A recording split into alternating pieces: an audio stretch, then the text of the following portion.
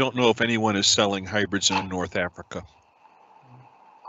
Okay, thank you, Steve, for answering the question. Now we will have Dr. Vikas Belamkar, the last lecture in this session.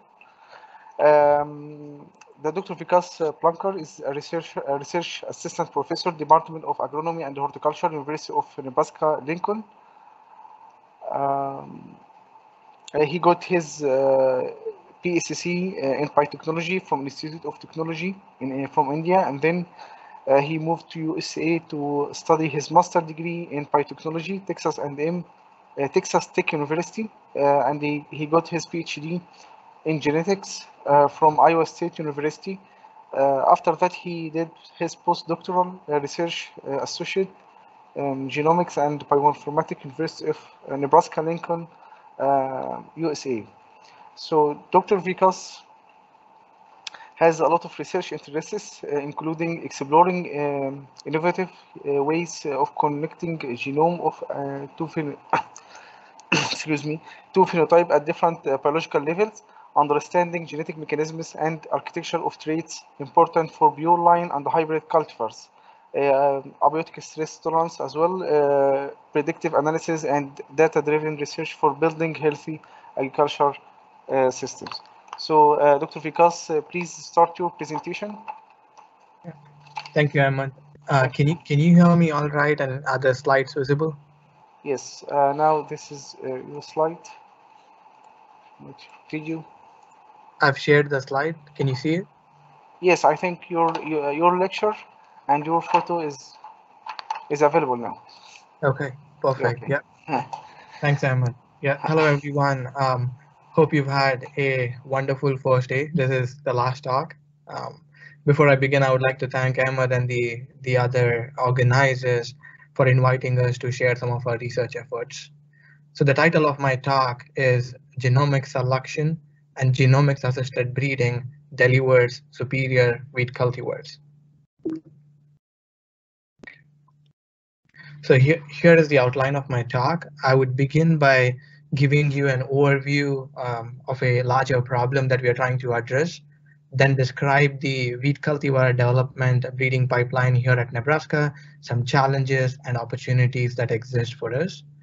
I will then describe the genomics-assisted breeding pipeline, talk a little bit about how we generate our SNP calls, how we analyze our phenotype data, some insights into marker-assisted selection, and I will then spend significant amount of time talking about genomic prediction and then showing you how genomic selection has made an impact in the wheat cultivar development process. So to explain the larger problem, I would like to give you an analogy. So I was visiting this Museum of Science and Industry in Chicago a couple of years ago, and I was pretty amazed to see the evolution of the bicycles, right? So we've gone from pretty rudimentary ones to advanced bikes, but the key purpose of the bikes has more or less been the same, right? So it is the vehicle of transport, and it is helping us move from point A to point B. Very similar thing is happening with plant breeding and genetics as well, because the key questions are more or less still the same. We want to increase yield. We want to develop biotic and abiotic resistant cultivars. We need good agronomics and then use quality in the cultivars. The breeding pipeline looks still very similar, where we have a large number of lines being screened in the beginning of the program and fewer lines towards the end, right? But what is new and exciting right now is we have these amazing tools. We have better experimental design, we have advanced statistics, we have genomics, phenomics, and we heard in some of the earlier talks the power of each of them. We have genome engineering, and there are many more tools that are being developed as we speak.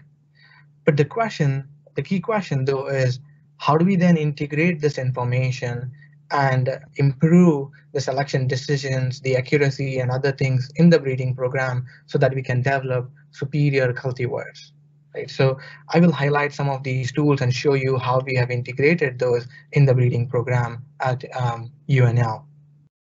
So the wheat cultivar development program at UNL is very similar to any other bulk breeding method. We begin by making over 1,000 crosses, which produces the F1 seeds.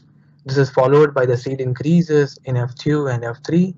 At F3 stage, we pick heads, and these are then planted as head rows. There are about 45,000 head rows. Of these 45,000 head rows, about 2,000 get advanced to the observation yield trial.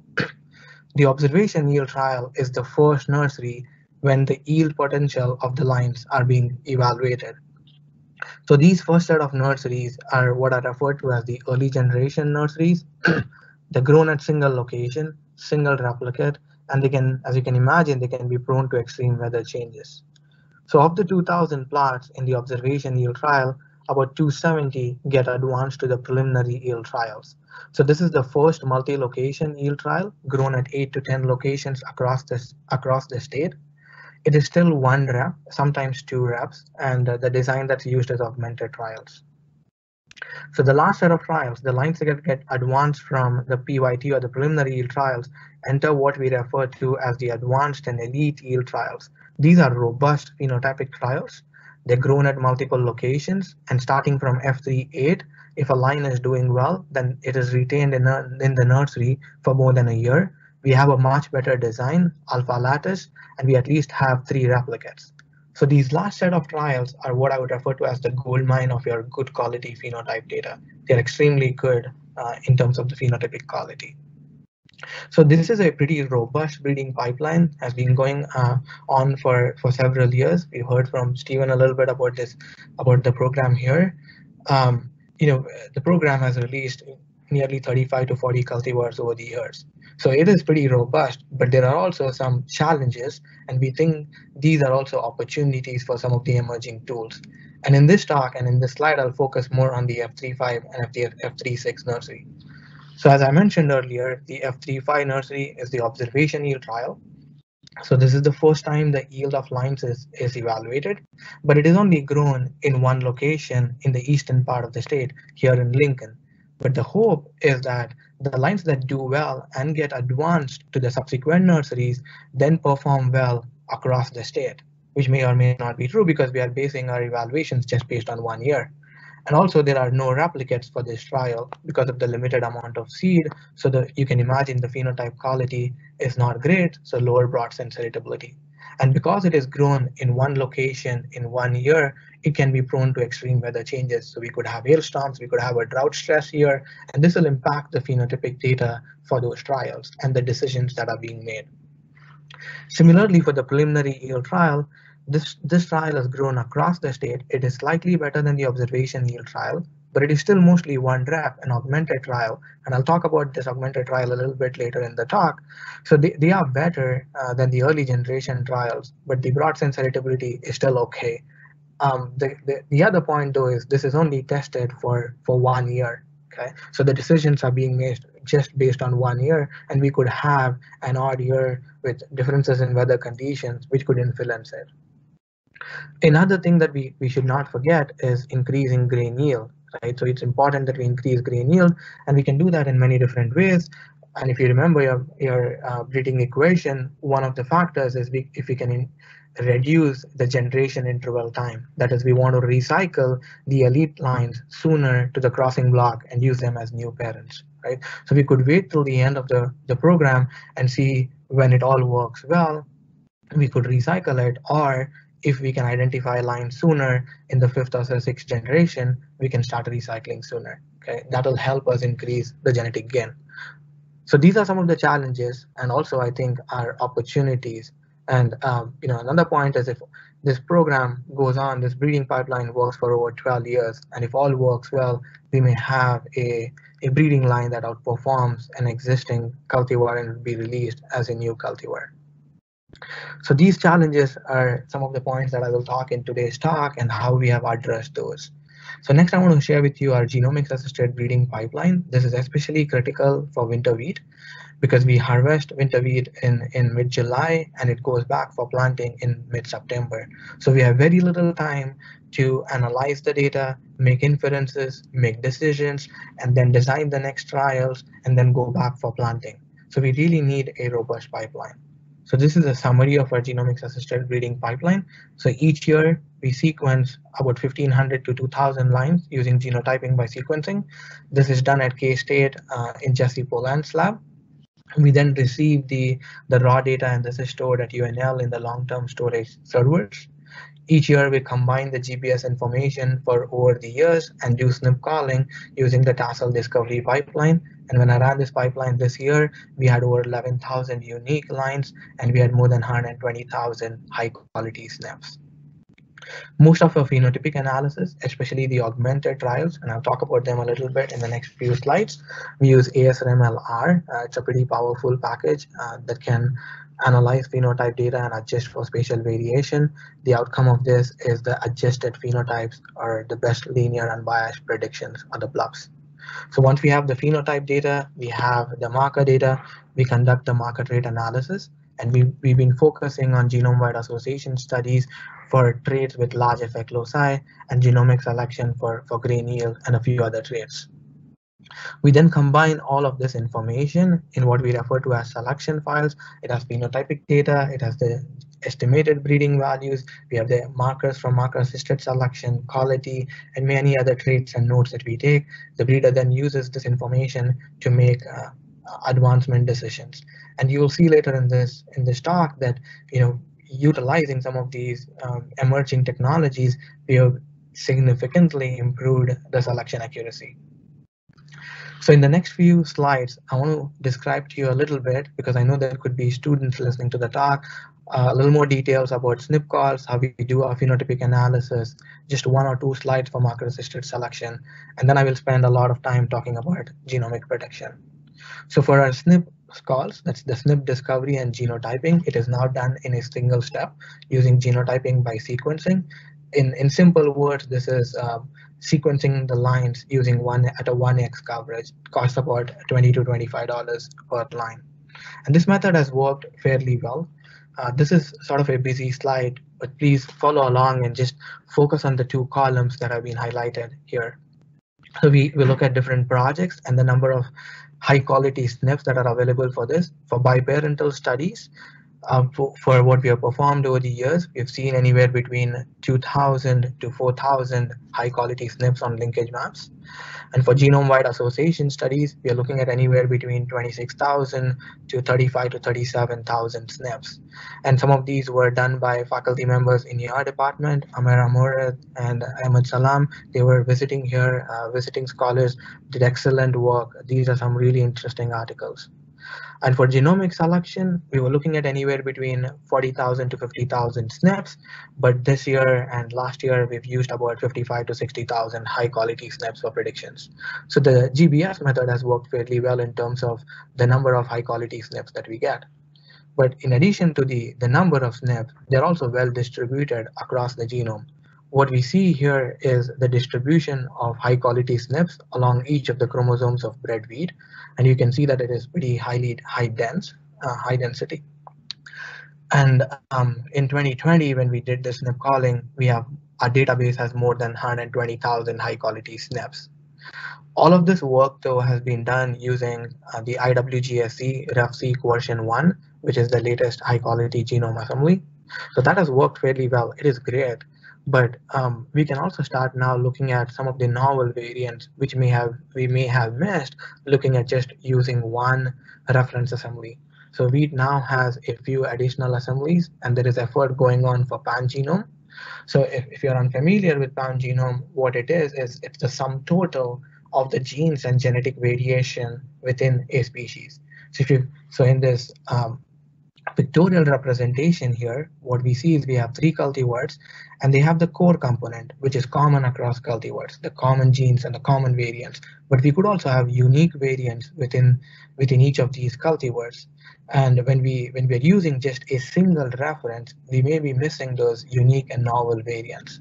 So we did a small experiment where we wanted to test a few other genome assemblies and see the performance of those assemblies. So we took one of the preliminary yield trial, about 300 lines from that trial, and we ran the SNP calling using many different assemblies. So we looked at version 1, which is what is used in many of the wheat projects currently going on. We also looked at Chinese Spring version 2 assembly, Jagger, which is the winter wheat cultivar from US, Nurin 61 from Japan, Stanley from Canada, and SY Mattis from France. And all of the lines in the 300 lines in the trial had about 1.35 million GPS tags.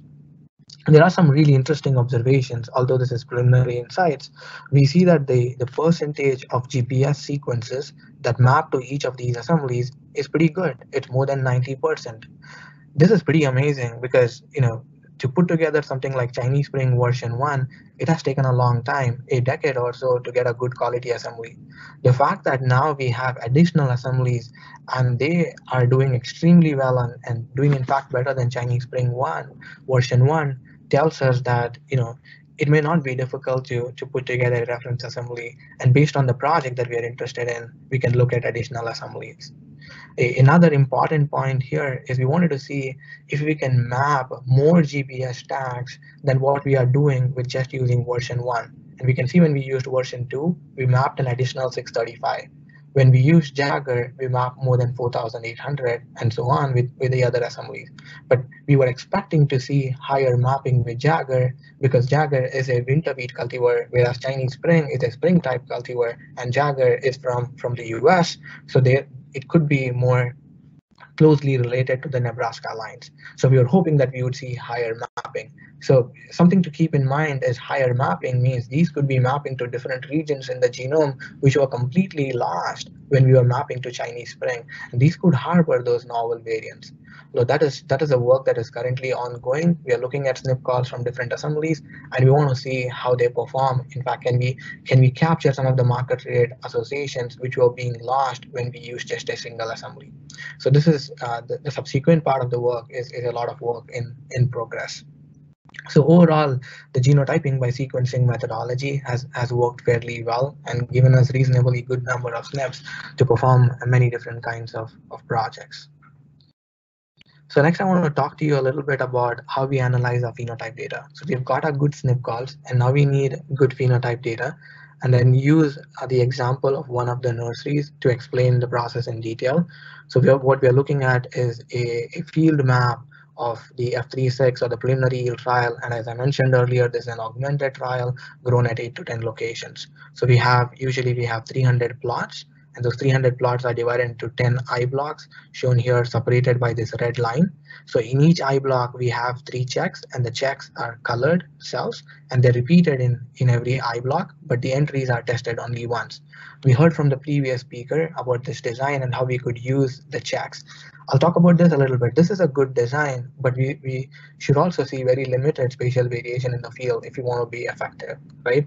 So this is in DVI values for one of the trials which was mapped, and we see that on one side of the field the values are pretty high, whereas the other side of the field the values are lower. And we also see this for grain yield as well. So there is correlation among the plots. So based on where it is in the field, it has a different value. It can have a different yield. And this is not good news, because if you remember our linear mixed model equation, which is used for many of the phenotypic analysis, we have a response term, we have a fixed effect term, we have a random term, and we have error term. Our random terms and the error terms, we assume a mean of 0 and a variance of sigma square. And further, the variance structure, we assume an equal variance and covariance of 0. And we know that the covariance is not 0 if we see correlations, right? So we can also start adjusting for the spatial variation by using, for example, here I've shown autocorrelation regressive models, which allows for different variants for rows and columns. And we can use these different variant structures, which is readily available in ASRMLR, and we can get better phenotypic estimates. And we've done this for many, many years. I've shown here data for about 4 years or so. This is a busy slide, so I'll try to highlight what I want to show here. So in the first column, we have many different models, either accounting for just experimental design, spatial variation, or experimental design and spatial variation. And what I've shown here is, for instance, For McCook location for grain yield in 2012, Clay Center in 2014, and Sydney in 2015, it was important to adjust for spatial variation along the rows. And similarly, it was important to adjust for spatial variation along the columns for Clay Center in 12, Lincoln 15, Clay Center 15, and McCook 15. And adjusting for row and column was important in these other locations. So what happens here in our pipeline is we go through these different models, we try to adjust for spatial variation, try to find a model that provides the best fit, and then get those blobs or the adjusted phenotypes. And we see that by doing this, we are improving our heritability, which is important for most of the downstream applications. So the key points here is that we go through this systematically, pick the models that provides the best fit, get the blob values for each location, and we can use that with our G by E models. We then inspect the heritabilities for each trial. If it's a really low heritability trial, then that is noise, and we do not want to include it in the subsequent analysis. So if we have balanced trials like the preliminary yield trials, we can treat the locations as replicates and combine them and use averages, one value per line. We are also now starting to use the unstructured and factor analytic models. I do not have time to go into the details, but what this is it is giving us more freedom and more relaxed assumptions for the linear mixed models. It's a one-stage analysis. We need not have to go through the model selection that I've showed in the previous slide. This is one step. It is faster, and especially for unbalanced trials, especially for our hybrid yield trials, where we have different set of hybrids, different number of hybrids and grown in different locations, this in fact works hugely well. Okay, I would strongly recommend students in the audience to look at ASML manual, but also this recent textbook that's been published, and the G by E models or one-stage analysis is quite well explained in this textbook. They've also given the R scripts that you can use. So we heard in the previous talk where the speaker talked about different models being used and whether we use single markers or we use haplotypes, and we did see slight improvement with the haplotypes. But what I can tell you is I've seen huge improvements by getting better phenotype estimates. So the improvements are quite big. So we can go anywhere from, for genomic prediction accuracy, we can go from 0.2 to 0.35, right? So I haven't seen such a big improvement using other methods, but using good phenotypic data is really, really important. And some of these advanced models has been working fairly well. So I talked about the SNP calling and then about how we generate our phenotype data and how we use the phenotypic data analysis. I have a single slide to show you about marker-assisted selection. And for marker-assisted selection, we focus mostly on traits with a large effect loci. We genotype about 270 lines annually with known markers, and we predict those trait or favorable alleles for over 1,500 lines. And I do not have time to go into the details, but feel free to ask questions and I can explain the methods. So what we are seeing here is the predictions made for those known markers in an F35 nursery having 1,380 lines. Okay, the heat map here is color coded. So a value of 1, which is highlighted in blue, which means that there is the presence of the favorable allele, and the color in yellow or the yellow color represents the unfavorable or the lack of favorable allele. So along these x-axis, we have the different known markers, and along the y-axis, we have each of that is a line, and we see a reasonably good amount of diversity. Some of these markers are better than others. So we have the marker that represents resistance for leaf rust, stem rust, and stripe rust. We can see there are lines where we have the favorable allele and there are lines that do not have them. The SR6 is a stem rust marker. This was identified by Amira Moore in her GWA study.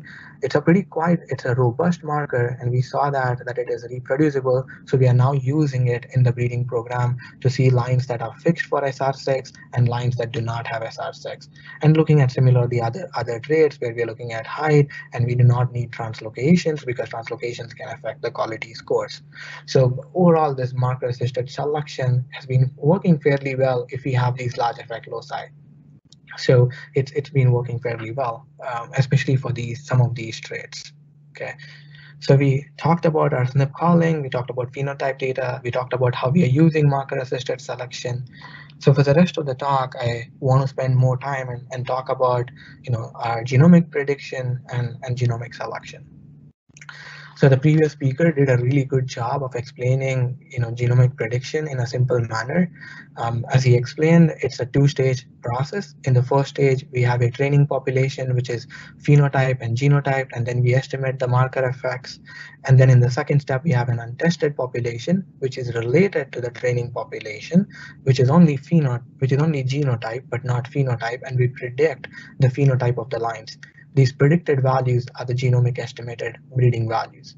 The correlation between the observed and the genomic estimated breeding value is what is referred to as the predictability, and we can divide that by the heritability to get the prediction accuracy. A lot of the work in the literature has been looking at cross-validations, optimizing models, optimizing marker data sets, and I would refer to that as genomic prediction in my talk. And what genomic selection is, how do we use these genomic estimated breeding values to make decisions in the breeding program, make better selections, make better advancements. And we have spent significant amount of time brainstorming how we could use GS in the breeding program. So at UNL, we have a long history of this work. So we began genotyping many of the lines in 2010 using DART markers. In 2012, we switched to GPS technology and genotyping every single line that comes into the preliminary yield trials. And starting in 2015, we are now genotyping about 1,500 to 2,000 lines in the previous nursery, that's the observation yield trial. And we use the same marker data for lines in the subsequent generations. So I joined this program initially as a postdoc and then as a research faculty member in the middle of 2015. And the first task was to bring a lot of these workflows in-house, where we did our own SNP calls, we did our analysis, and we ran through a lot of cross-validations. And I'll share some of those results. And these are published in an article in G3. But what was important for us is how do we then start using this information to make better selection decisions and use them in the breeding program. And in 2020, it's been 4 to 5 years that we started doing this, and we can now evaluate and optimize genomic selection. So a lot of the cross-validations to get an insight about the predictability for grain yield has been published in a G3 article, and these are some of the tools that we've used in those articles. We largely focus on using GBLUP model, and we heard from the previous speaker that, which is also very true in the literature, that exploring different models hasn't really given a lot of benefit. So we focused on using GBLUP and BGLR package. I also want to point out that all of the data and the R code for the analysis, that R code that I talked about, testing different models, getting the phenotype, the blobs, adjusted blobs, all of that is available in the supplementary information of this manuscript. So the next few slides, I want to give you some insights from the predictive ability or running cross validations. What I'm showing here is the predictions made on a 2015 preliminary yield trial nursery. On the y-axis, we have the predictive ability. On the x-axis, we have the percentage of missing data from 2015, which goes into the prediction set or the test set. So for instance, when I say NA50, so 50% of the lines are marked missing in 2015, and they become the test set. So the rest of the 50% of the lines from 2015 and 3 additional years, 2012, 13, and 14, are in the training set. And we run the predictions, and this is repeated with a different set of 50% of the lines 10 times. And each dot here is the predictive ability for each of those runs, and the average of the 10 runs is the number on top. And what we see is when we are predicting a small number of lines in a new year, our predictability is reasonably high, and it is similar to a broad sensitivity value. For 50% of the lines, we are doing pretty okay, but when you are predicting an entire new nursery in a new year, our predictabilities are about 0.167. We also looked at this in different years in 2012, 13, and 14, and what we saw very similar results. For NA50, we are doing reasonably okay, and when you're predicting a new year, heritability or the predictive ability is about 0.262, which is slightly lower. This is all work done on 270 lines for predictions and using the 3 years in the training set. So this is a smaller nursery. We also repeated this analysis on the observation yield trial. This is a much bigger nursery with 1,500 to 2,000 plots. And what we see very similar results where we are trying to predict 50% of the lines in a new nursery in a new year, we have values about zero point 0.4 or so. And given that the underlying phenotype data for the observation yield trial, which is one replicate, low heritability, so we are correlating with not so good phenotype data, but we are still seeing reasonably good predictability for 50% of the trial. And when you're predicting an entire set of 1500 to 2000, we're looking at about 0.15 to zero point 0.2. Okay, and we should not forget that we are correlating with the phenotype data, which is not perfect. So the key points that we saw here when we ran these cross validations is that when we are trying to predict the grain yield for 50% of the lines in a new year, in a new nursery, we're doing fairly well. And when we try to predict a completely new year, all of the lines in the new nursery, we're looking at about 0.15 to 0.25 prediction accuracy.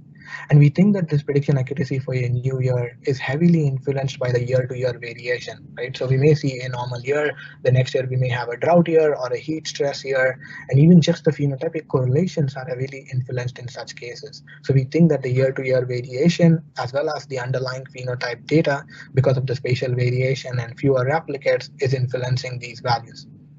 But that being said, it is still around 0.25 or it could be 0.3. The question then is, this is all great from an exploratory perspective. So we got some insight. We have looked at the prediction accuracies. We can definitely grow half the trial and save the cost, like the speaker highlighted in the previous speaker highlighted that we can drop some of the lines and only grow some of the lines, right? So we could save costs by doing that. But we really want to figure out how do we start using GS with these predictive abilities, which could be influenced by this. They are fairly good. How can we start using them in the breeding program? And that was really an important question that had to be addressed. Okay, so the next few slides I'm going to show you sort of like the eureka moment that we had when we were looking at these genomic predictions. So the next slide is talking about retrospective prediction.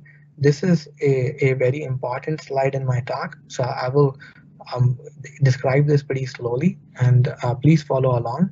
So these are predictions made on the 2012 preliminary yield trial using 2013, 14, and 15 as the training set. Our predictive ability is about 0.216. On the x-axis, we have the observed value, or the blobs. On the y-axis, we have the genomic estimated breeding values, or GBVs. The two vertical lines are the mean blobs and the mean of the entries that were selected for the next year. The two horizontal lines are the mean GBV and 75 percentile GBV. What I've also shown here is the number of years the lines were retained in the breeding program. So the lines highlighted with a red dot, they were only tested for 1 year. The green triangles made it to the second year.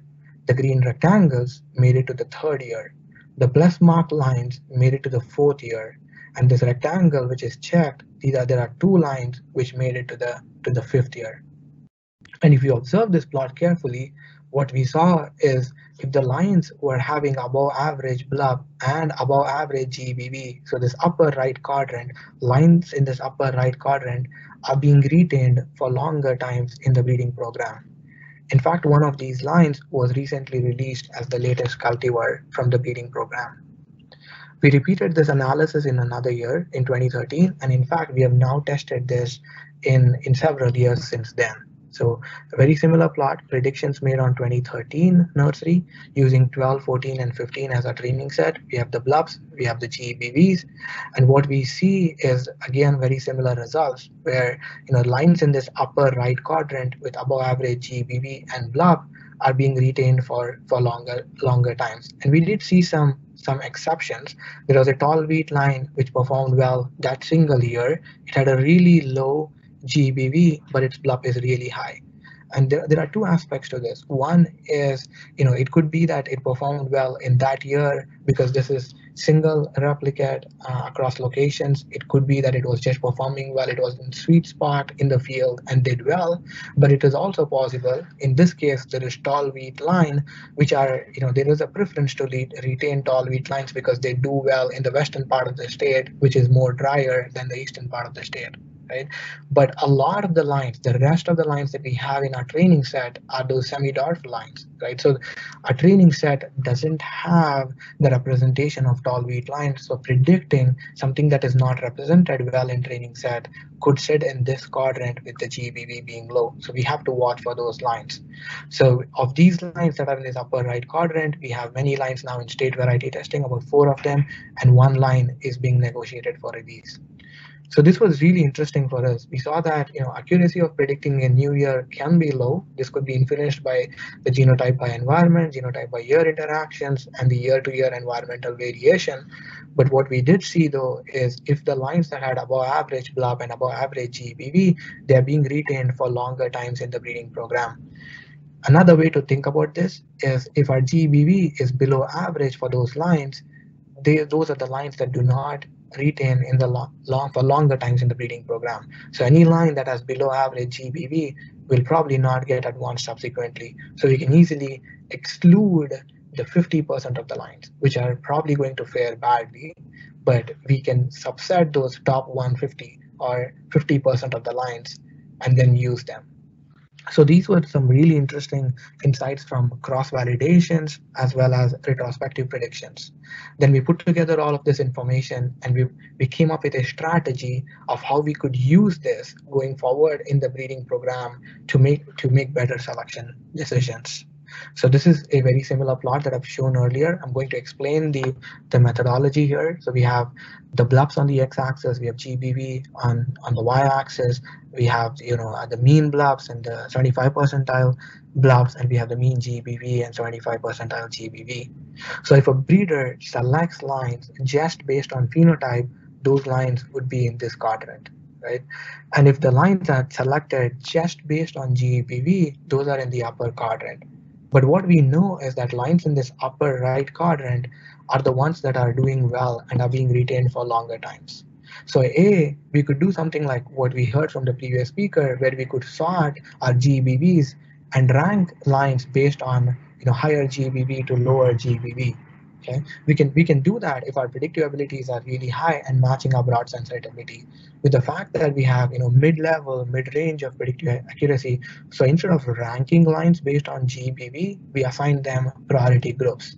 So we said line that is excellent for both GBV and BLUP, we will all rank them as 1. The lines that are good, excellent for GBV and okay for BLUP gets a 2.1, and the lines that are excellent for BLUP and okay for GBV gets a 2.2, and lines that are okay for GBV and BLUP gets a 3. And we didn't want to lose those lines, which could be hard to predict. We assigned them a priority group rank 4. So instead of ranking lines based on GBV, we assign them the priority groups and then use them to rank the lines. And the rest of the lines in these quadrants can be easily dropped if the decisions are made just based on EL. But what happens usually in the breeding program is we shortlist this as a first set of lines based on grain yield and then start looking subsequently at other traits. So this strategy was implemented beginning in 2016. And we have some data now to see how this has worked. Right? So this is the predictions made on the 2016 nursery using data from 2012 to 2015 as the training set. So along the x-axis, we have the observed value, y-axis, we have GBV. Our predictive ability was slightly high that year. We assigned the ranks for the lines based on the BLUP and the GBV values. And from the preliminary trial to the advanced trial, the first year, the decisions were made based on the rankings as well as phenotype of other traits. And what we see is that all 18 lines from quadrant 1 were advanced. 18 of the 21 lines from 2.2, 9 of the 21 lines, and we also retained 2 lines just to see that these are really high GBV, but the phenotype of that 1 year was bad. We also had some lines that did not have marker data, and there's preference to retain tall wheat line, and that was advanced as well. So this is going in from F36 to F37, where we use both genomic selection and phenotypic data for some of the other traits besides yield. But everything since this year is going into the advanced and elite yield trials. These are robust trials, good phenotype data, heavily replicated. So we rely mostly on the phenotype. So what I've shown here is, what lines got advanced from 2017 to 2018. So 8 of them from 1, 7 from 2.2, none from 2.1. The ranking of these two really high values was low, and 2 lines with no marker data, the tall wheat line was still retained. What I've also shown is the ranking of the lines in the year of 2018, and we see that the ranking being in the top half for the priority 1 group as well as the 2.2 group. Not so much for GBV. This could be just that 1 year, or it could also be that we do not have sufficient power to do it well, and definitely this isn't looking great. So going forward, 2019 and 2020, we have information until 2020 now. So what's left in 2020 is about 3 lines from quadrant 1 and 1 line from quadrant 2.2.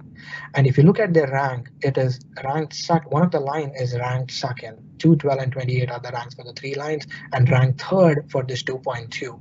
So this is a 3-year average score of score and ranking.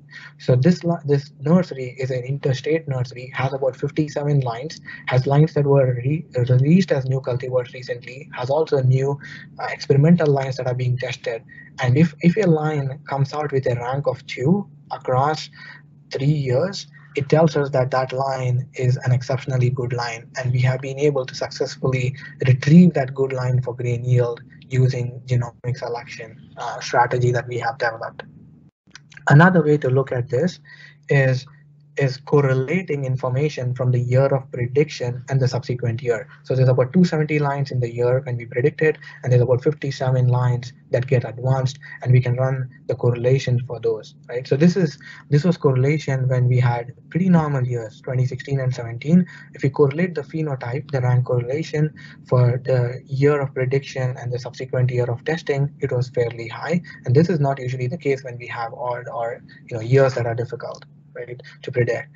And then when we use just GBV, if we just rank lines based on just the GBV, we are not doing great. And this could be because of the low prediction accuracy.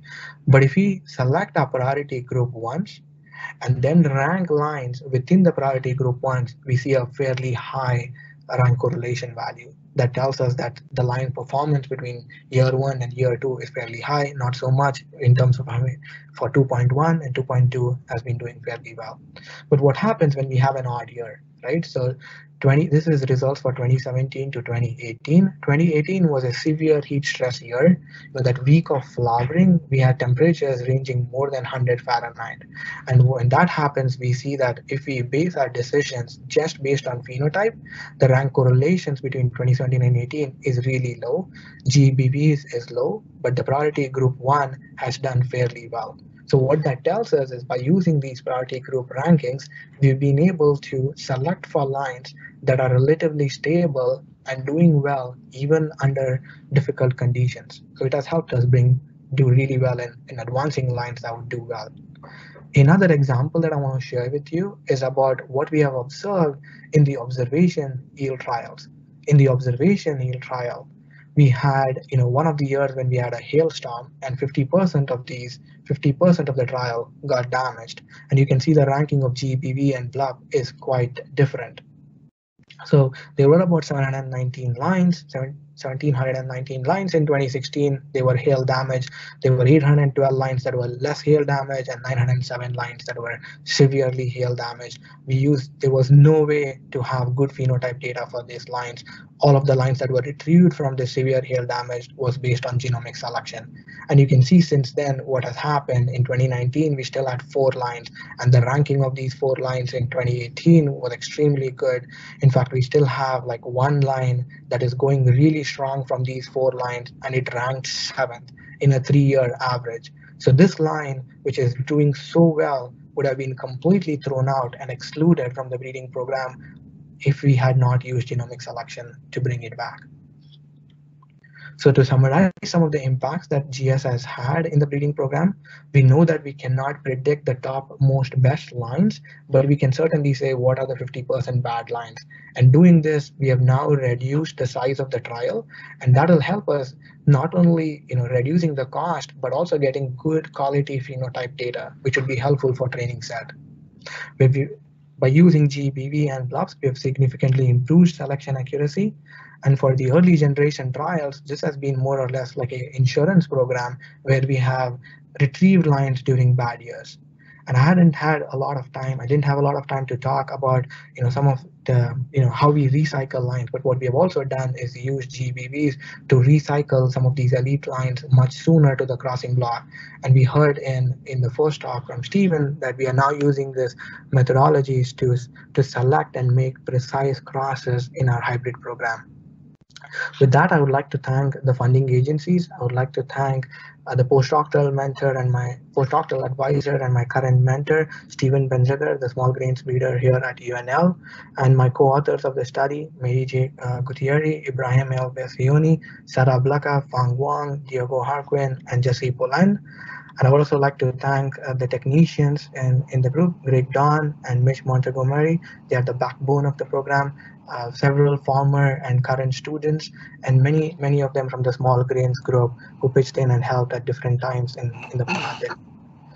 With that, I would like to thank you for your attention. I'm not sure if I still have time, but I would be happy to answer questions if there are any.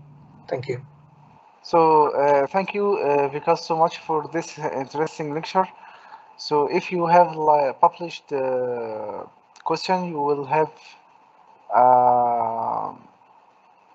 one question. So this is a comment actually. Is this so? Still, phenotyping selection gives good results. Yeah, it depends on, that's a good question. Phenotypic selection works well when things are perfect, right? So I showed you examples where we had an odd year, right? What happens then? We had a hailstorm, right? And there's absolutely no way to get good phenotype data, right? So depending on the condition, depending on the nursery, I would say using genomic selection, especially in your early generation nursery, helps really well. But that being said, for the later nurseries, starting from F37, when you have robust trials, you have small number of entries, you have heavily replicated trials, your broad sense heritability is at more than 0.7 or so, it is absolutely impossible to beat that using just genomics. But on the other hand, in the early generation, when we don't have such kind of information on our lines, there is no other alternative other than using genomic selection and some of the emerging technologies. Okay, so I have a couple of questions myself. So first one, that you in the genomic selection you use training population, right? And then you predict in other population. So what are the characters of these populations? Can I use biparental population to predict in diverse collection, or vice versa, or should be both population should be diverse collection? That's a really good question, Ahmed. So so many of the lines that we are using are these nurseries, right? So there's a mix of biparental populations. So to answer your question, it depends on the research question, right? So you can use biparental populations. Your prediction accuracy when you use biparental population will be really high because your kinship will be really high between your training and test set. And when you use a diverse population, you can still do that. But as we heard from the previous speaker, it'll depend on the kinship between the training and test set. So it all comes down to the question. So, for QTL mapping, we have to stick to the biparental populations. For GWAS, we can use germplasm, but we can also use a nested association mapping where we have mix of biparental populations. The same thing would be true for genomic selection. You can have a different, a collection of biparental populations, or you can also have diverse collections. It depends on the research question that we are trying to address. But the key point, though, is especially if you're using methods like GBlob, the relationship, the kinship between the training and test set is really important, right? So if we try to predict a completely unknown nursery, and if the genetic background of that nursery is completely different and it is not related to your training set, then it's pretty much like our predictions won't work. Okay, so and what is the size of training population that I can start with? Yeah, that's a really good question, Ahmed. So if you look into the literature, and we heard this in the previous talk, is the general notion is larger the training set, which means we are capturing a lot more allelic variation, we would do better, right? So Ah, that is the general notion. But then that doesn't really help us answer the question of your question of how many do we need. So I can give yeah. you an example of what I have seen.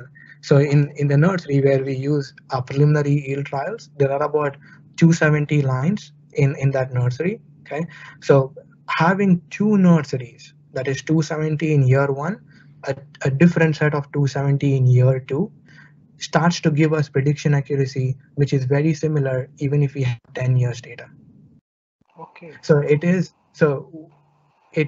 possible that you may not need a really big training set, but there are other factors, like kinship, the LD, the marker set, all of that. But the best way to answer that question is to start genotyping a small set and see what trait you are interested in and run the cross validations and see whether there is enough power to predict it, and we can start increasing it. But at least in our study, what I've seen is having 2 years of data, 2 years of preliminary trial, that's 270 and 270, right? So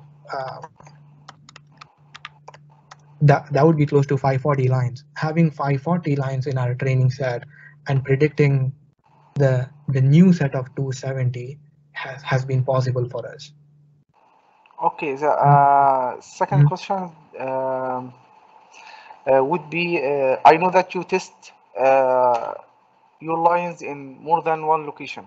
Yes. Okay, and 9 location, as I know. Okay, I think 9 locations that you use. Um, how can genomic prediction or selection overcome the problem of significant G by E? So, if I mean, does genomic selection specific for environment, specific environment, or locations, or group of location, or something like that? Can I predict in environment, in another environment, some such? Yes, those are really good questions, Ahmad. Those are really good questions. So I have a couple of points to share there. So I think my suggestion is to think about the end goal. So in the Nebraska program, we are looking at lines that would be doing fairly well across the state. And also there are challenges here in the Nebraska environments because a 1 year in the east would look like west in the next year, right? So there's quite a bit of variation in the environmental conditions. So I think it is, for such environmental conditions, it may be better that if we have lines that are performing well across the state. In that case, we can use those factor analytic models which would allow to adjust for G by E, go with the G by E and still get single block value. Your second part of the question is, can we predict a specific environment? So am I still sharing the slides? Can you see the slide, Ahmed? Yes, I will present it. Okay. Okay, so okay, let me know when you're able Yes. to see the Okay. slide which says Yes. predictions per location. Yes. So I did not have time to talk about this. A lot of the work that I shared was using single block value for across locations. But this Oh. is now saying predicting for each location specifically and then correlating phenotype in that year. And these are the same cross validations, NA10 to NA100. NA100 means we are predicting a new nursery, but now we are specifically predicting for McCook or specifically predicting for Sydney. Yes, it is possible to use G by E models to start looking at performance in specific location in specific environments if that is the goal of the research. Yes, it is possible, and we have done that where we are starting to look at G by E. But the question then comes up is, you know, is this really excellent? Because we were using preliminary trials, our heritabilities were zero point 0.4, zero point 0.3, zero point 0.5. They're okay quality phenotype data. So running, G by E is reasonably fine, but we need better, strong, good quality phenotype data in each of the target environments. And then with the current technologies, there are newer methods with machine learning and other methodologies where we can bring in the weather data, we can bring in soil data, incorporate all of that information, and then try to predict a target environment. And that is being done, and that is precision breeding. And it can be done, and it'll work well if it is done well, and if that is the goal. Okay. Okay, Vikas, thank you so much for answering my question. No problem, Ahmed. Thank you. Thanks for the Okay, so I think let me check if we have some. Okay, I think we yes, we have another question. Which generation is the preferred to start selection? F2, F6, or later? Yeah, I think the question there is there are two ways to think about it. One is, if we go to these elite trials, like definitely F6, F7, F8, those are having really good quality phenotype data. But in just 1 year, you may have only 50 lines in that nursery. So if you have seeds from those nurseries, and if you can genotype them and you can put together a reasonable size training set, yeah, the later nurseries which have really good phenotype data, the quality of it is really good, that would be preferred. But then if you do not have seeds and you're starting to do it right now, and if you just have 50 lines adding every year, you may have to wait a while before you start using the training set. So in that case, you can consider going in to a slightly earlier nursery. Like in this case, they had started working on F35 because it's about 270 lines. It's a reasonable size nursery. And the important thing is to keep genotyping it every year so that the training set keeps increasing and we have a lot of lines. So again, it depends on what resources you have, how much time can you wait, and what is the goal of research. Yeah, any advanced nursery will have good quality phenotype data, will work really well for predictions and genomic selection.